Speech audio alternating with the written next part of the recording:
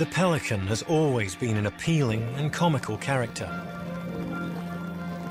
But despite its familiar face, we really don't know much about it. Here in Australia, pelicans do the most extraordinary thing. Every decade or so, some of them abandon the sea and journey more than 1,000 miles inland to one of the most inhospitable places on Earth.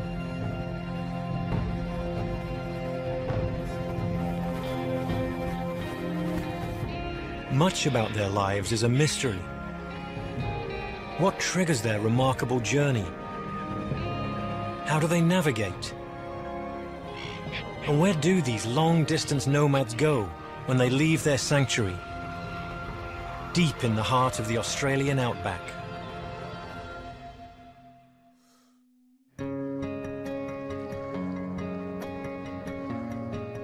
The Australian pelican is big by pelican standards. Just to stay alive, a mature bird needs 4 pounds of fish a day. So it comes as no surprise that pelicans are found near the harbour. But what is surprising is that some are about to leave the sea behind and fly inland. An unknown force is drawing them to a place that comes alive maybe once every decade. An incredible journey across country that is short on water, let alone fish.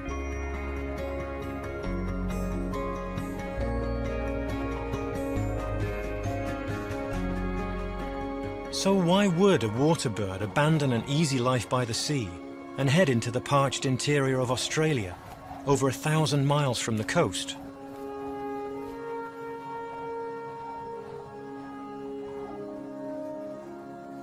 They're well designed for their journey. With a wingspan of 8 feet, they can soar on thermals as well as flap their wings. Perfect for long-distance travel. And they don't travel alone. Many birds journey together in loose flocks. They spiral up, sometimes as high as 10,000 feet. And then they glide to the next landmark, traveling hundreds of miles over some of the most hostile territory on the planet. They can be airborne all through the day and into the night.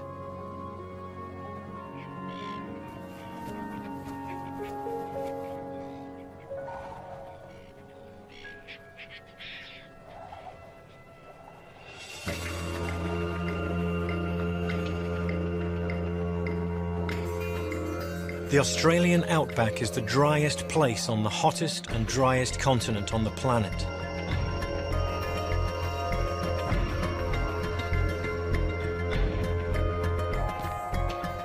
Rain here is at best sporadic, and at worst, non-existent.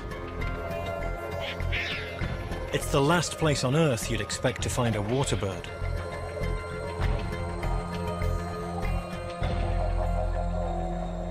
But the pelicans are here, and they're seeking the outback's most sought-after commodity.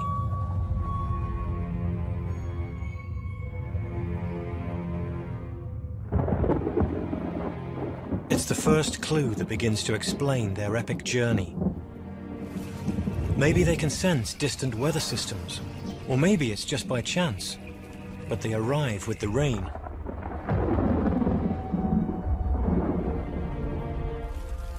This is the second year in succession that the dry riverbeds have turned into rivers, following the same semi-saturated route and filling quickly. But these waterways flow not the short distance to the sea, but hundreds of miles inland, toward the lowest point in Australia. It's this water that drew all the pelicans here.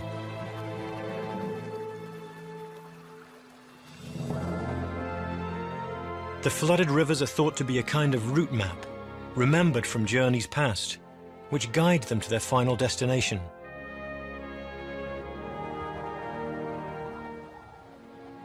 Pelicans follow a succession of temporary waterways, each with its own color signature that can be read like a color chart from high in the sky.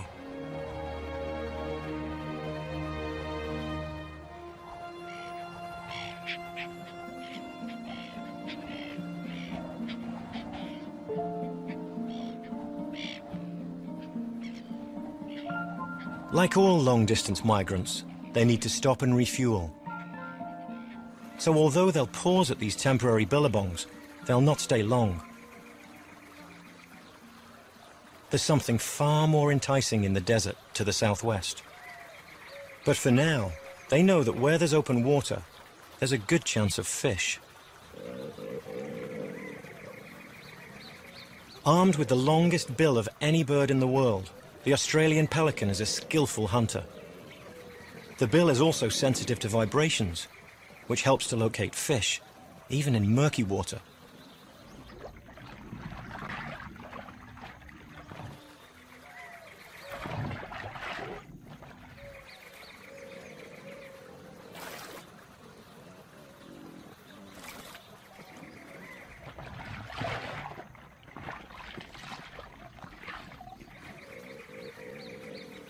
A hook at the tip of the bill gives the bird a good grip on slippery prey.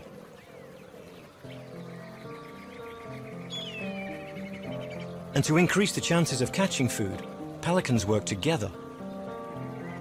They drive fish ahead of them into the shallows and then plunge their bills into the water, like a team of synchronized swimmers.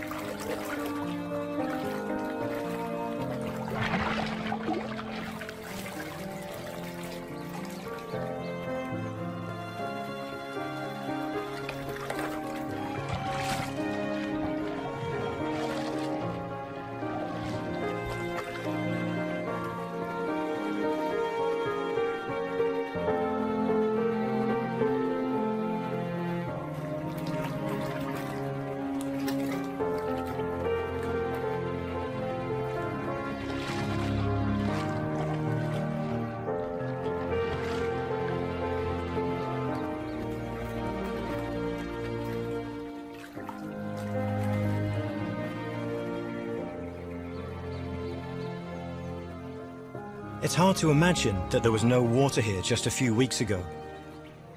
With the drought-breaking rains came not only birds, but also a dingo family. It's such a sporadic event, the pups experienced running water for the very first time.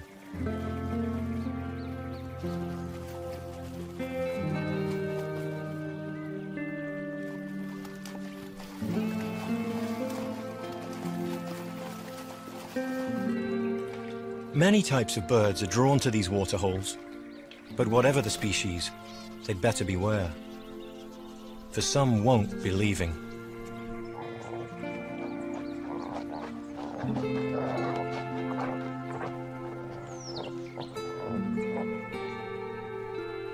Outstaying a welcome here could be fatal, so the pelicans are on their way again, to a place that's more important to them all.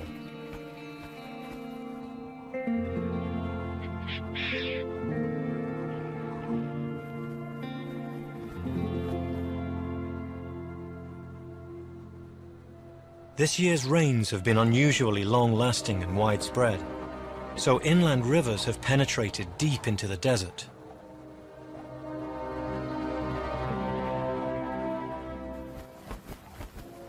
It means the flock can follow the water to where some of the birds haven't been for a decade, and others have never been before.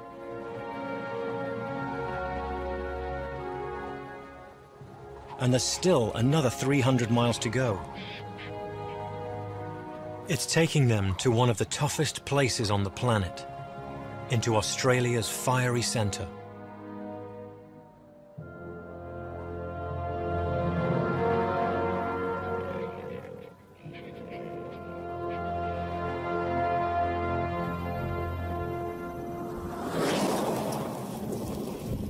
Heading into this desolate wilderness in the Lake Eyre drainage basin is Dr. Greg Johnston. Here we are in South Australia. Out here, even though it's completely dry, you get this amazing sight of pelicans, which we normally think of as seabirds. But they come up here and they breed. One really interesting question is how on earth the pelicans find their way to Lake Eyre and why do they come to this particular area. And there's a lot of stories around about the pelicans knowing exactly where they're going and knowing exactly when the water is arriving and knowing exactly when the food's available. I don't think that's true. I think they probably use the rivers as highways. They look like highways when you see them from the sky. They're lines of green trees in the red desert. And the pelicans can find their way around. These pelicans are moving 600 kilometres a day quite easily. They're very long-lived birds. And so these birds are thinking about this landscape at a scale that we're not.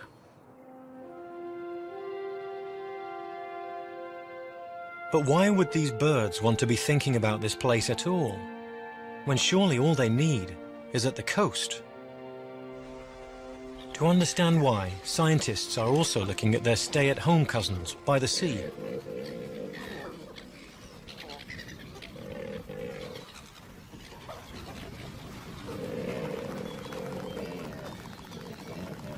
Many of Australia's pelicans don't migrate inland. In this busy harbour north of Sydney, they live cheek by jowl with people. An offshore island provides some sanctuary to raise a family.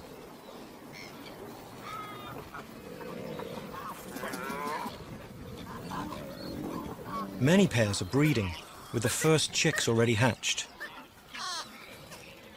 Some of their food is easy to come by.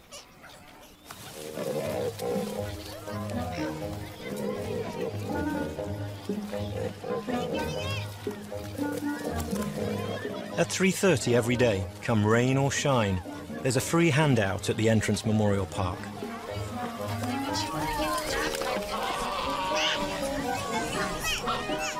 The local pelicans are a tourist attraction. Who needs to go fishing when all the work is done for you?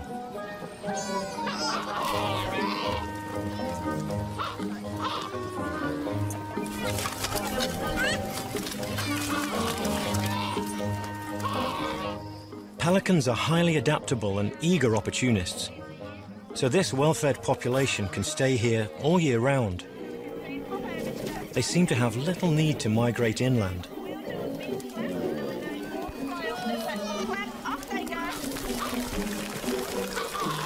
Yet huge numbers of coastal birds abandon the easy life and embark on perilous journeys into the desert.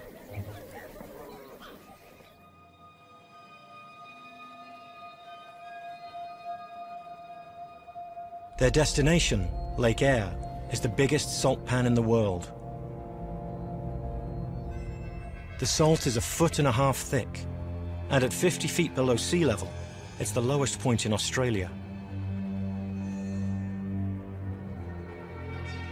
It's blisteringly hot, and for 90 of the past 100 years, not a drop of rain has fallen here.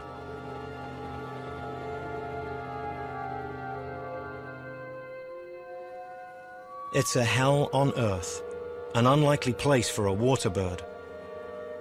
But Lake Eyre is also at the center of a vast drainage basin that covers an area the size of Texas, Oklahoma, and New Mexico combined. On the very rare occasions when it floods to its fullest extent, what was once an ancient inland sea becomes the largest lake in Australia. In a typical flood year, 100,000 pelicans arrive here, a third of Australia's total population, and it becomes pelican heaven.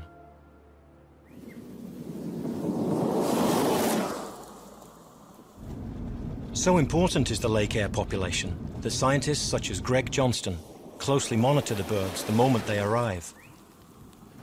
The reason why we want to find out what the pelicans are doing up here is so that we can know a little bit about how the deserts work, and in particular that's important if we're going to manage the water resources in the desert. We're here in South Australia, it's the driest state and the driest continent on the planet, and we're still learning how to manage our water in this area, and nature gives us the answers because pelicans have been finding water and making good use of it for many generations. Lake Eyre floods to about 13 feet deep every decade or so.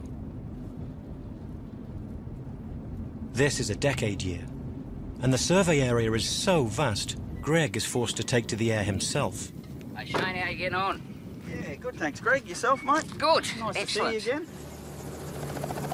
great to have a chance to come out here on the helicopter because it really gives you a Pelican's eye view of the landscape.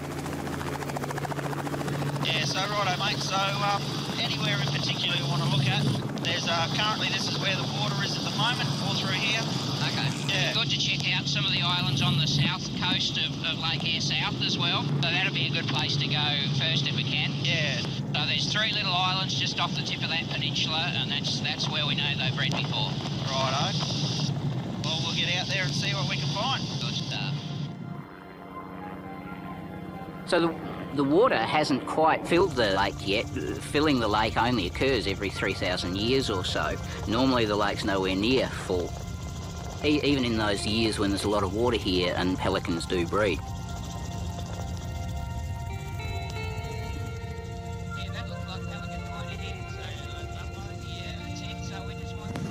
So these are the islands we're after. That looks like it, doesn't it? Yeah, it certainly does come out that way, and then you got the little islands out here. Yeah. With the flooding here such a rare and random occurrence, it's a mystery how the birds know when to come, especially from hundreds, if not thousands of miles away. The birds may follow the waterways to Lake Eyre, but how do they know that the rains have fallen in the first place?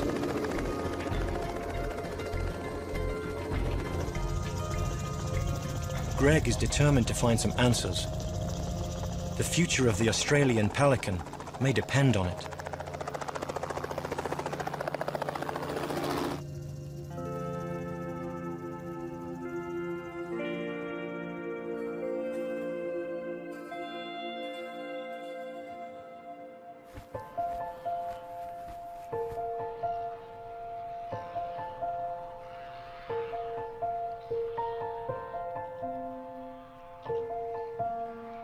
For many of these pelican migrants, this place holds a special significance.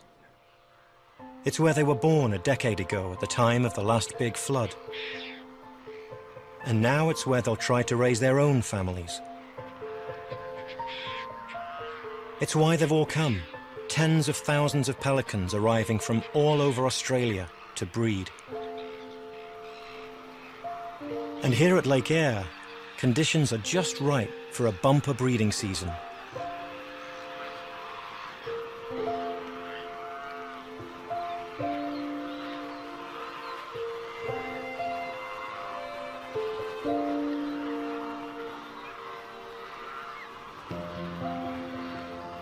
This is a rare sight. The last time that birds gathered here in such large numbers was at the start of the millennium.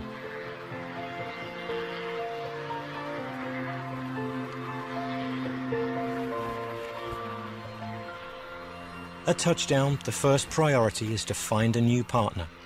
Pelicans don't mate for life.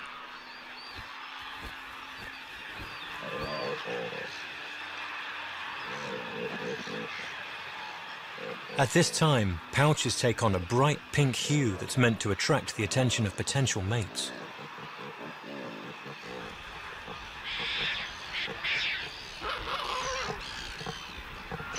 Then both sexes engage in a serious bout of pouch rippling and bill clapping.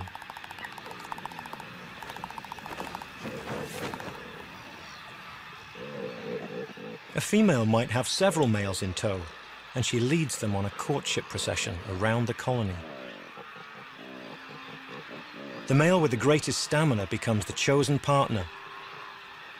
He sticks to her like glue, and if all goes well, she'll lead him to her chosen nest site.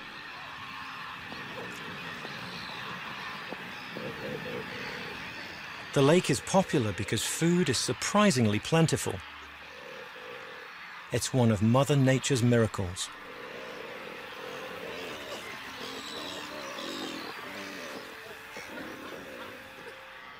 Before the flood, it was barren, desolate, just salt and sand.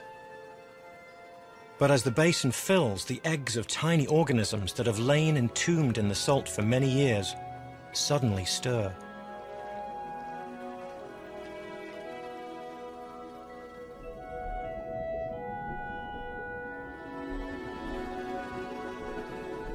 Brine shrimp develop, grow, and reproduce in just a few days. All that was needed was water, and an entire ecosystem bursts into life.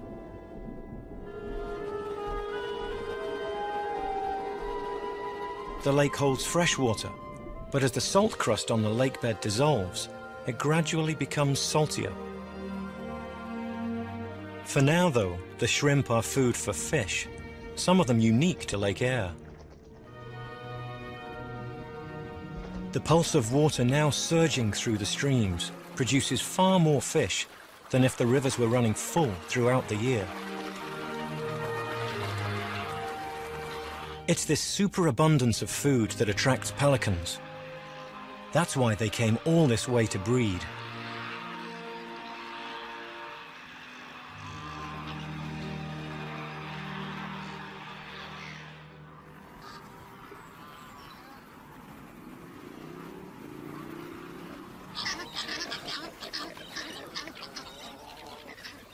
Birds on the coast have very different tastes.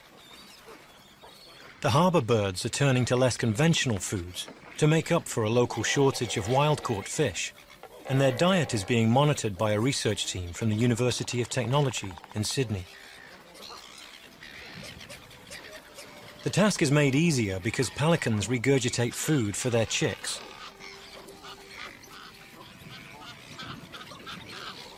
Birds in the outback feed on fish caught straight from the lake. But here, nearly half of the pelican's diet is junk food, fed to them by people, and much of the rest is free handouts. Here, pelicans line up alongside other birds when the garbage truck arrives.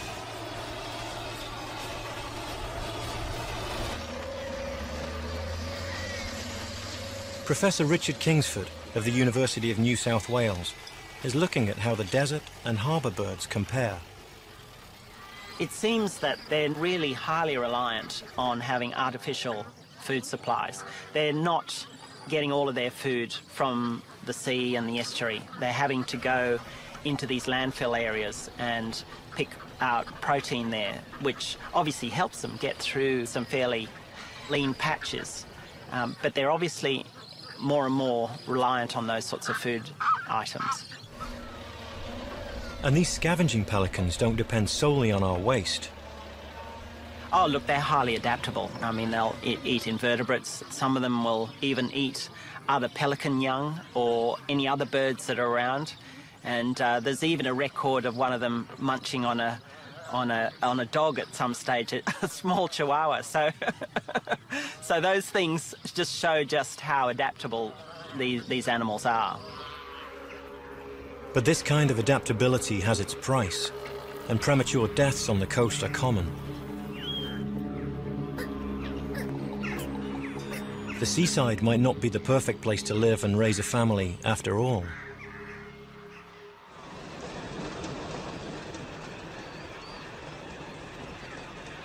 At Lake Eyre, the pelicans have established their nest sites. While the female stands guard, the male collects as much nest material as he can find.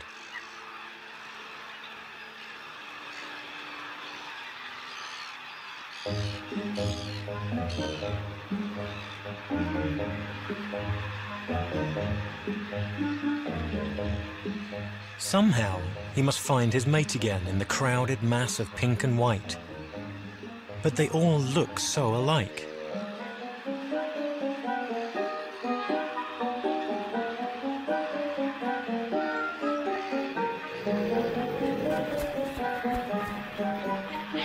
Pilfering is common. Just a few blades of grass can trigger a flurry of ruffled feathers.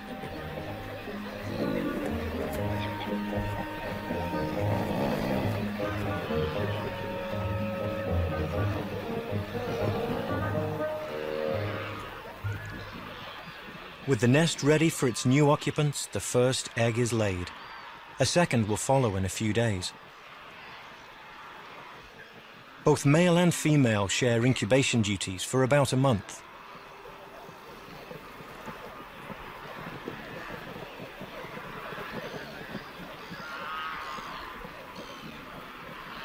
While still in their eggs, the chicks chirp continually to the incubating parent, telling Mum or Dad if they're at a comfortable temperature or not.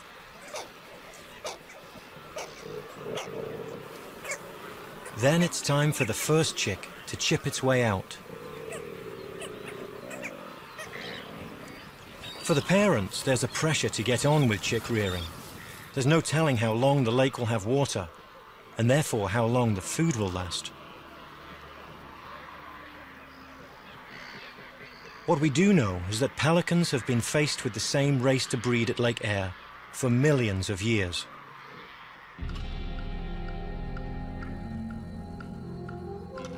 Greg Johnston searches for old nest sites to collect eggs and bones, and some he's found point to an ancient lineage. We've got fossil pelicans from just east of Lake Eyre, which are 30 million years old. So we know that pelicans have been around here for a long time, and probably they've been doing much the same thing for all of that 30 million years. By studying the DNA in bone and egg fragments, he hopes to work out the history of the Lake Eyre birds. What we're doing is coming to Lake Eyre, and we're going to islands where we know that pelicans have bred and when they've bred, and then we're able to take bone samples and develop a genetic fingerprint for those populations, and we can even test whether it's the same birds that are breeding in Lake Eyre each time there's a breeding event here. Initial results from Dr. Johnston's work indicate that birds do indeed return here, time and time again. On the coast, a lot of the breeding colonies are in trouble. Some of them have been deliberately destroyed by people who are concerned about pelicans competing with them for fish. Some of them are subject to pollution and so on. But up here in the centre, you're dealing with much more pristine habitats. And so when the water comes into Lake Eyre and the fish breed up, then there's pretty much nothing to stop the pelicans. But they really do rely on that water.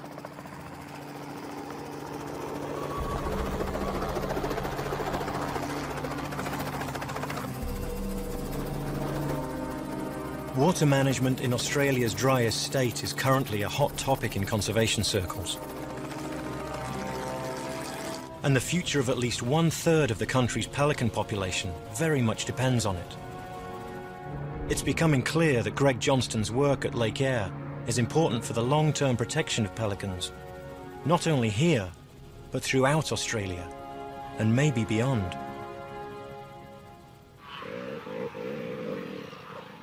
In the breeding colony, the pelicans settle into parenthood.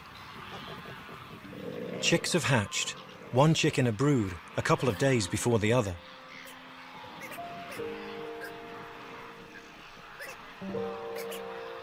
Compared to other species, the pelican chick is slow to grow physically, but its brain and eyes develop rapidly.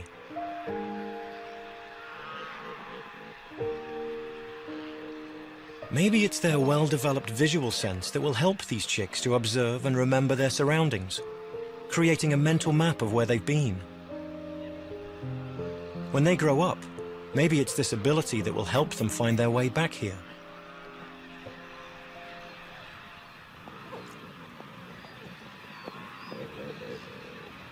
At first, the chicks are fed regurgitated slurry of digested fish that dribbles from their parents' bill.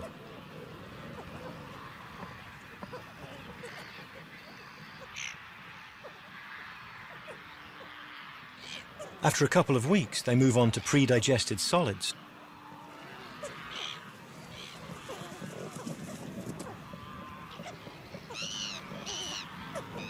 And they've healthy appetites. They demand to be fed at least 8 times a day.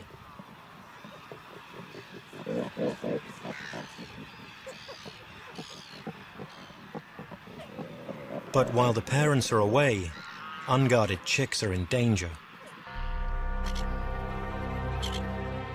Scavenging silver gulls can easily turn vicious, roaming breeding colonies in raucous gangs, seizing any opportunity to grab an unguarded youngster.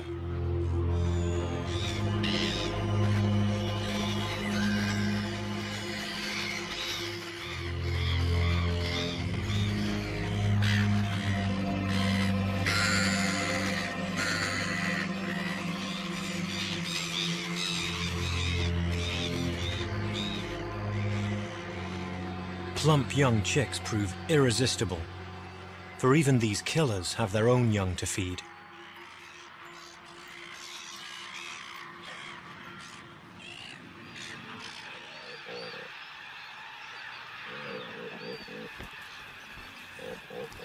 When a parent returns with food, it can recognize its young because each chick has its own skin markings, as well as different eye colors that vary from dark brown to white.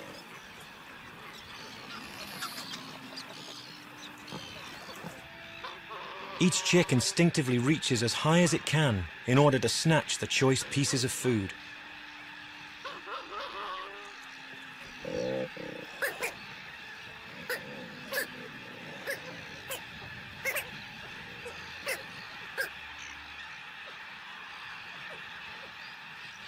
They'll remain in the nest until they acquire their first covering of silky, soft, white down, but only if the lake and its fish last until they're fledged.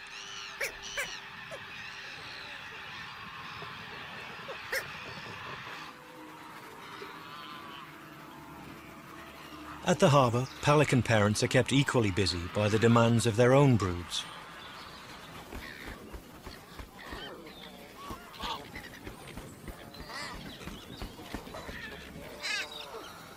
But things are a little different here. Females breed here every year instead of every decade. They also produce 2 eggs, but generally only 1 chick survives. Like the Lake Eyre birds, 1 egg hatches shortly before the other.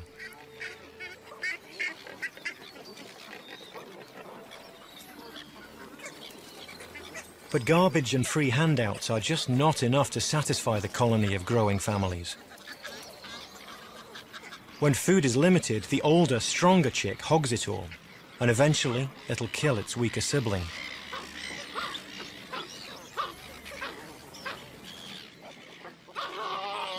This behavior is rare at Lake Eyre, but as Professor Kingsford explains, it's common on the coast. One of the problems of these fringe dwellers that nest on the coast and feed on the coast is that when they start breeding, if there's not enough food, it's really highly competitive, and obviously having to share that with your sibling is going to impact on your ability to survive. And you can get one of the chicks will actually kill the other chick that's just hatched out.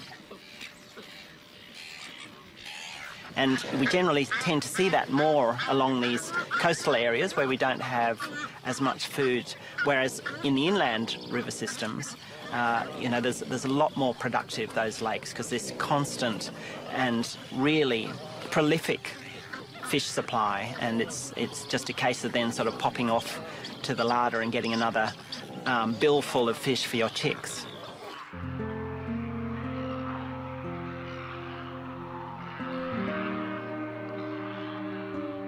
Although sporadic, the rich food supply at Lake Eyre makes the monumental effort to reach a transitory lake in the middle of a desert worthwhile.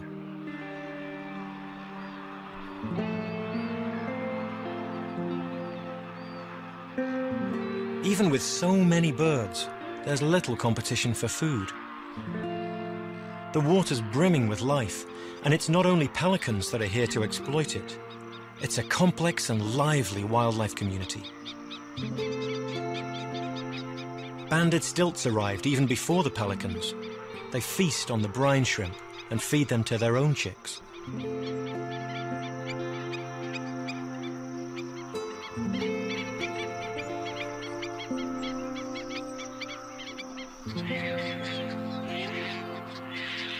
Caspian terns are the last to establish their breeding colony.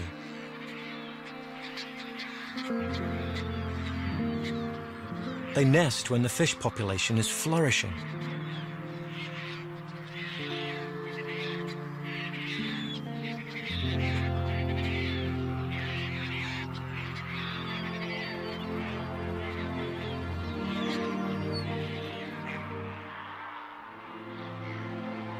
Breeding at Lake Eyre finally reaches its peak.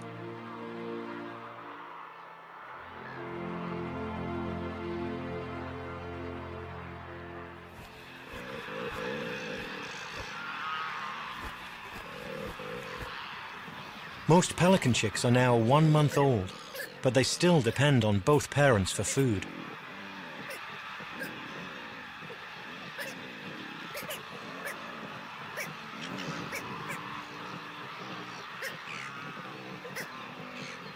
having grown substantially bigger, they're even more demanding. Older youngsters reach right down their parents' gullet, each sibling trying to beat the other to any food down there.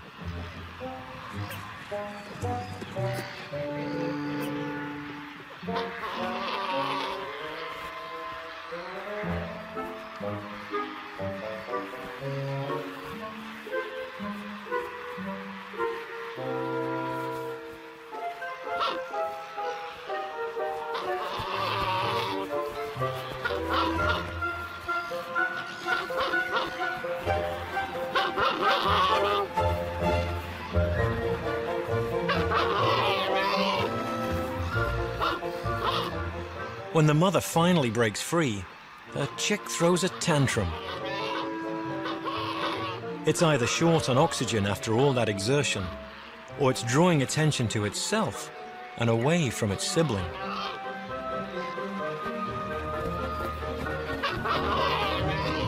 Nobody really knows why, but they all do it.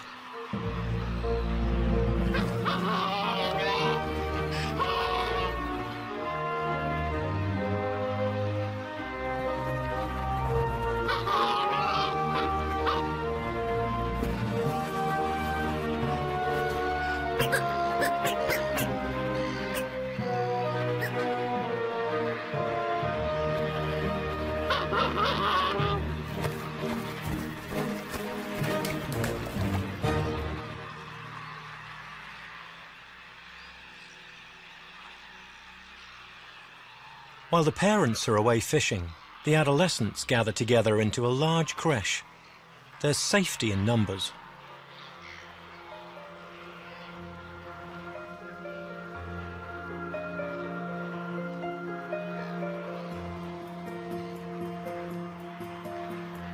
There are more than 100 birds in each nursery, and while they walk, they tone up their flight muscles and try out new feathers. But when they fledge, where will these birds go? Do only the birds born here return? Do some of them never return?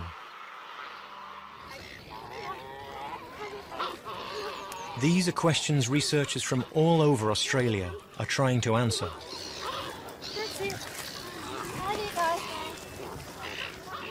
At Outer Harbour in Adelaide, Jennifer Hayes is one of Greg Johnston's field team.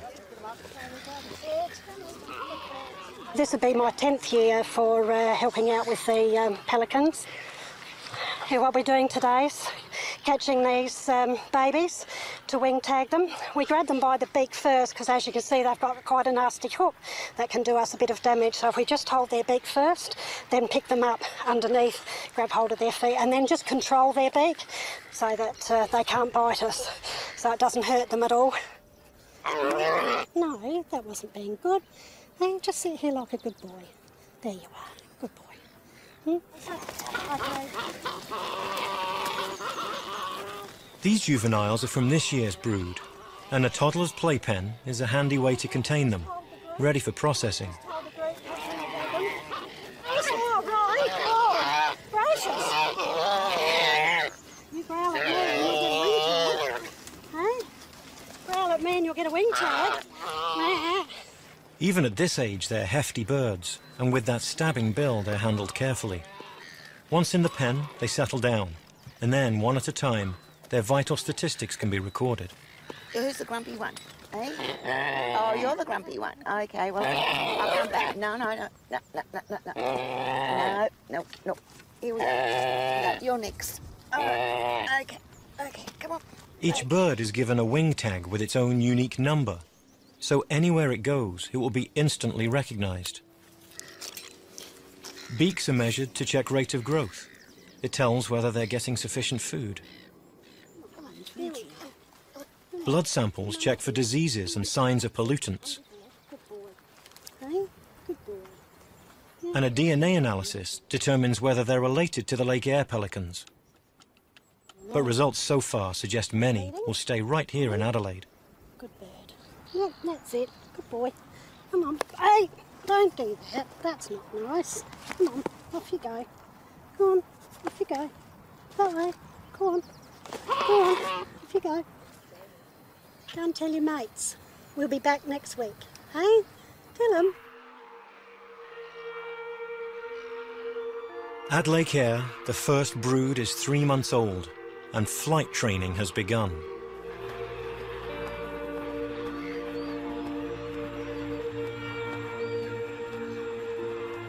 A short but successful test flight.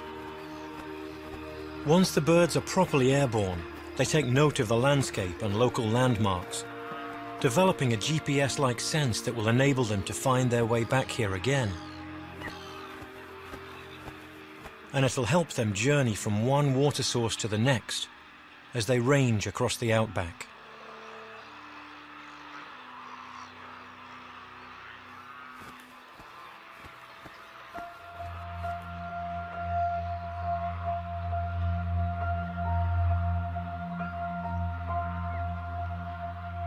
When the youngsters leave home, their parents try for a second brood, and maybe even a third, as long as the water remains and food is still plentiful.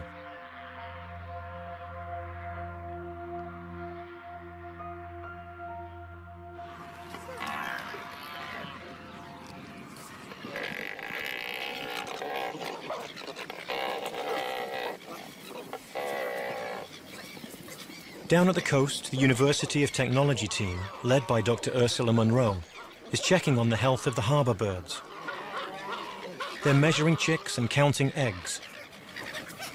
Oh, it's a 1 day old one. Okay. 19.1. The data indicates that coastal birds are not doing as well as you'd expect.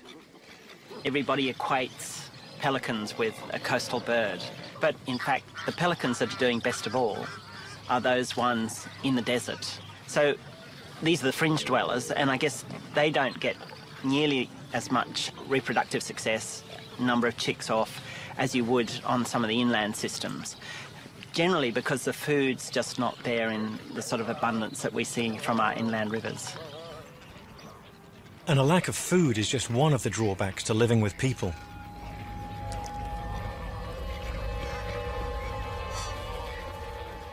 Oil spills can be deadly.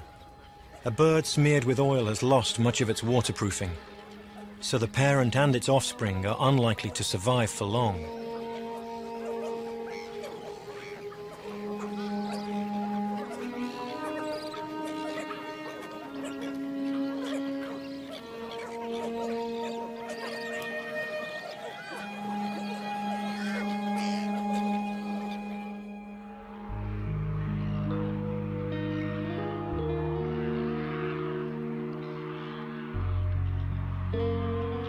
At Lake Eyre, time is running out for the second brood.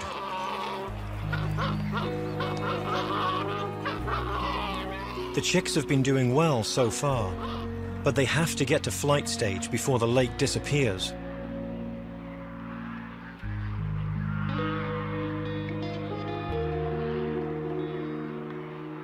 Rivers no longer feed the lake, and in the intense heat, evaporation is causing the shoreline to recede at a staggering 10 feet every day. As the water level drops, salt is concentrated and the salinity rises. Many birds are moving on.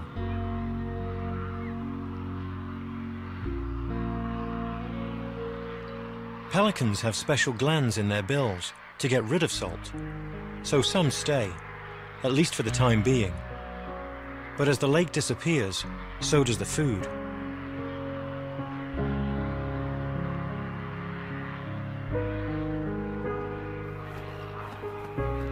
Parents are now flying up to 60 miles round trip to find fish at other waterways. They need another few weeks of food and water for their broods to fledge successfully. But it's a risk for them to stay for much longer. The air temperature is soaring to well over 104 degrees Fahrenheit, and parents with younger chicks are struggling to keep them alive. They shade the youngsters as best they can during the hottest part of the day. But conditions are worsening, and right on cue are the omens of death. Black kites time their own breeding cycle to coincide with the glut of pelican casualties.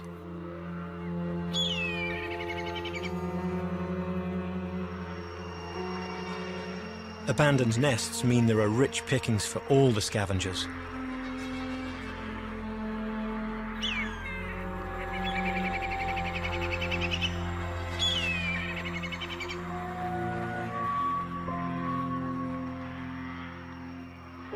Some will never make the flight out.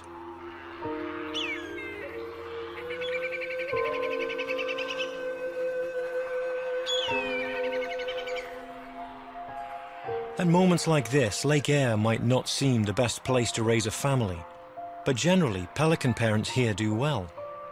And their breeding success or failure is an important litmus test for the health of this environment. One of the really interesting aspects of waterbird ecology is that people understand waterbirds need water. They understand that if you have lots of waterbirds, if you have lots of pelicans in a place, and they continue to increase in numbers, then there's some reflection that the environment's doing okay. As soon as you see numbers starting to decline, then you get a very good idea that the environment's probably in trouble, and usually it's because in the water world, in Australia in particular, that we are denying the productive wetland habitat of the water it needs to generate the productivity and the fish that inevitably flow through to the pelicans. In Australia, we don't have a very good record of managing our water particularly well. And pelican populations right across the southeast of Australia have gone down measurably over the last 30 years or so. And that's got a lot to do with the way we're managing those rivers in that part of the country. Unfortunately now, we're moving our focus to the inland rivers. And these are the last bastion of a lot of these inland breeding birds. And if we wreck these rivers that flow into Lake Eyre, then the whole system will pretty much be gone. When the water's gone, so are the birds, and so much more. Australia's inland waterways are among the world's last untamed river systems, vital arteries that pulse life-giving waters into the arid interior.